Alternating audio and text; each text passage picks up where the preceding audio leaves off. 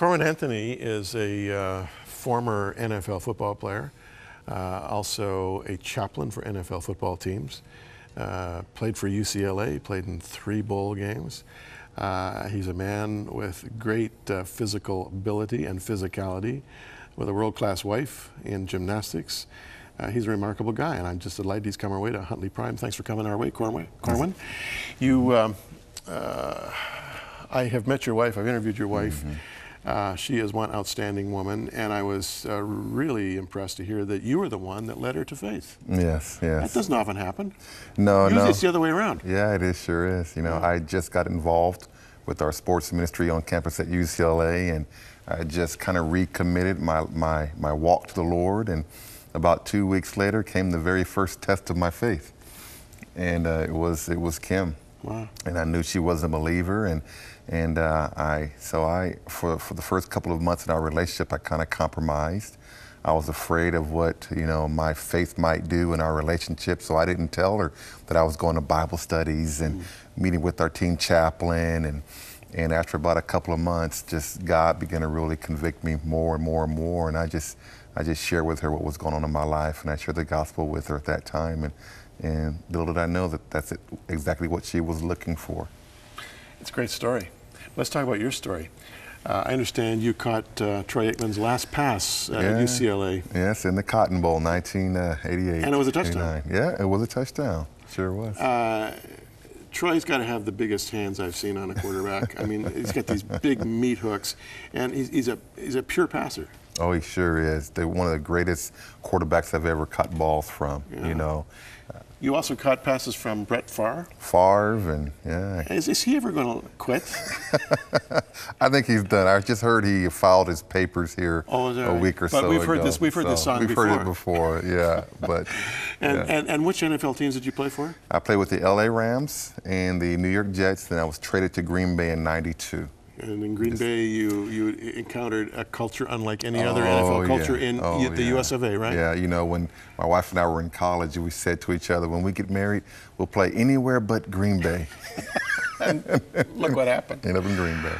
Tell me, there's more concussions and more serious injuries than I've ever seen. And I've been an NFL football fan all my life. Yeah. What's up with this? Is it the equipment? Is it the size of the guys? Is it their fitness? What is it? You know, I think it is the size of the guys, the speed of the game. I think it's the training. They're just bigger, stronger, and faster. And so, you know, the equipment is not keeping up with the power of what's going on in that field now. And also, let's talk about this. What about steroids and drugs? Are guys big because of steroids and drugs? No, I don't think so. I think the training, I think there's been enough education out there where, very few guys, in my opinion, are probably using it, you know, steroids to help themselves. But I think it's just mainly these guys are just growing up bigger, stronger, and faster, and they're weight training earlier, you know, and I think that's really helped them to get to where they are now. When you were, you were team chaplain for the Dolphins for what, 10 years? 10 years. 10 years, and now you're overseeing chaplains for Athletes in Action. Correct. All across the U.S. Canada too? No, not in Canada, just in the U.S. Just the U.S.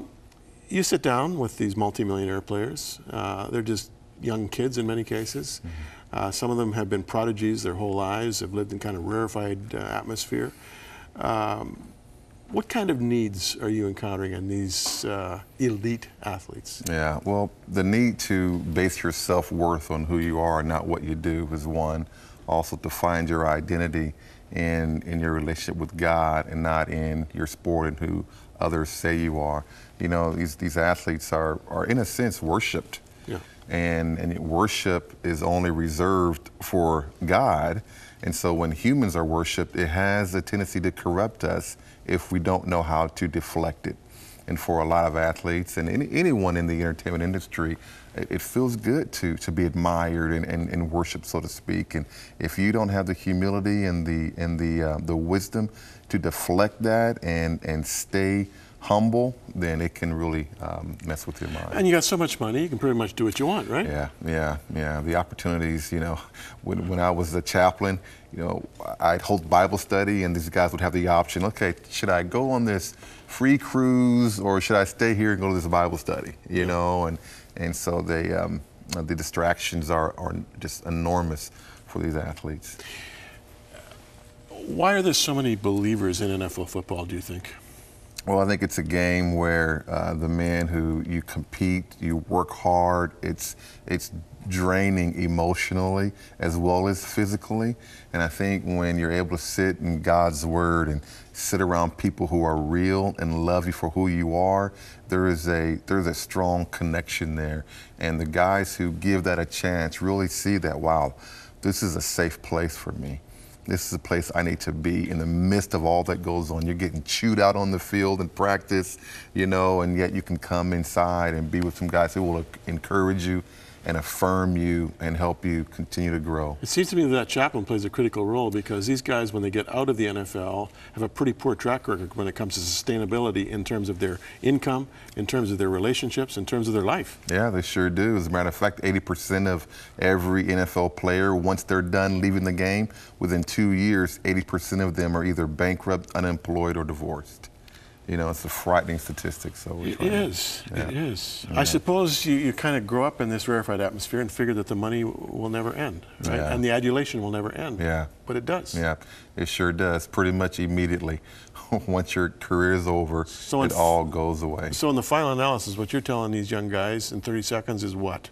You base your identity in your relationship with God, walk with Him and glorify Him in all that you do. And then when your career is done, He's just going to transition you into another place, a new season of great impact and great joy. Couldn't have said it better. Corwin Anthony, thanks for coming our way.